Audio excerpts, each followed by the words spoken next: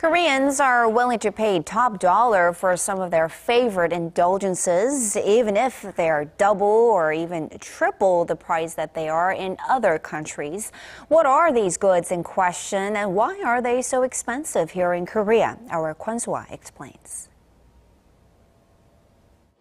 What do coffee, wine, and cheese in Korea have in common? They are all popular imports, and they are expensive. In fact, a recent survey of 13 major countries revealed that these three products are pulling the largest amount of money out of Korean consumers' pockets. According to Consumers Korea, a Starbucks Americano costs more than 4,000 won in Korea, or roughly $3.80. You'll get the same coffee indulgence for around $2.30 at a Starbucks in the United States.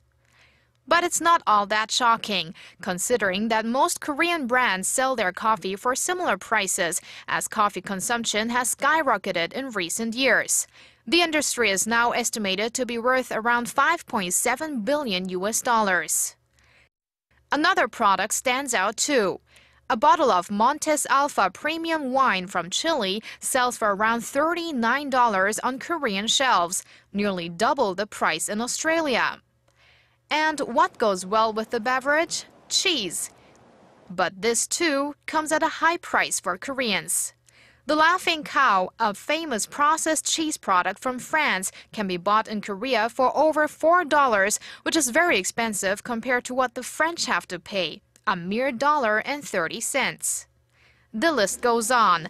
8 out of 42 imported products were found to be the most expensive in Korea, and 11 products were ranked second most expensive. This, despite Korea's efforts to conclude numerous free trade agreements in recent years. Consumers Korea points to the country's distribution system as the reason for the high prices and says that for the general public to benefit from FTAs, the system will need a revision. Kwon Soa, Arirang News.